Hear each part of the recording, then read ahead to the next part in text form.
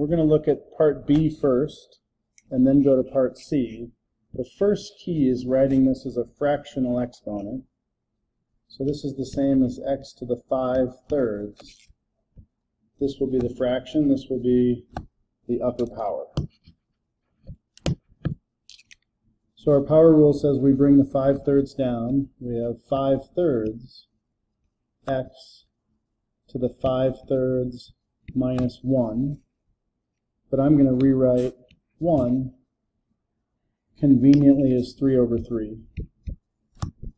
So now I'm looking at 5/3 x to the 2/3, and you should also be ready to see this as 5/3 the cube root of x squared.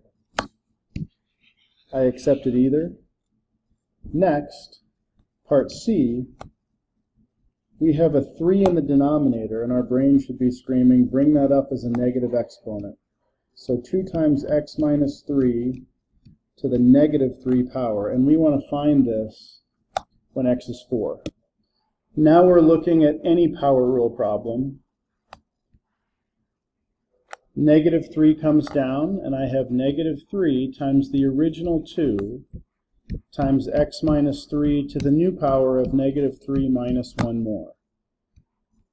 That's the same as negative 6 times x minus 3 to the negative 4, but we could rewrite that as x minus 3 in the denominator to the positive power of 4.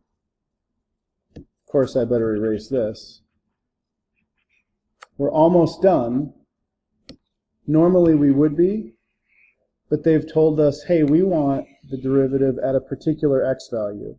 So we're going to plug that in, and we're looking at negative 6 over 4 minus 3 to the 4th power. Well, that's just negative 6 over 1,